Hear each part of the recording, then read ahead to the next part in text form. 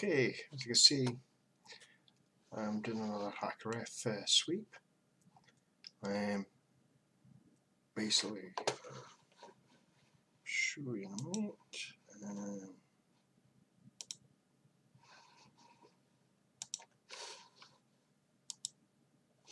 You see up here, I've set it from 1 megahertz to 6 gigahertz.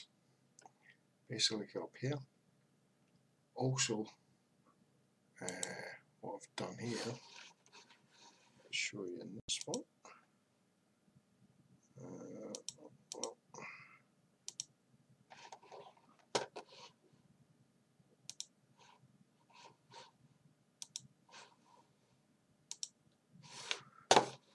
Down here, got the frequency allocation bands, and as I say, I've set that to Europe. Obviously, you can set it to the USA.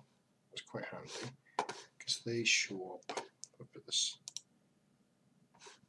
in round here. Oops. Round here, you see.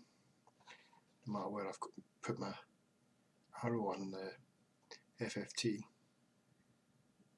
you can see that it changes. It's very handy if you get like a peak. It gives you an idea possibly what's broadcast in there. Again, it's not always accurate, but it's very handy to have. Okay, obviously as well,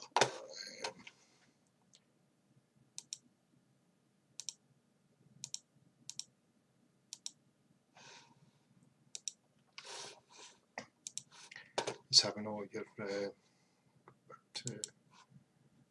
your gains as well, your VGA gain. Here you can move up and down, and you get it so you get a nice clear gain. You want it too high up, so it's just this is all full. Here again, you don't want it too low down, so there's nothing showing. So you just really want to,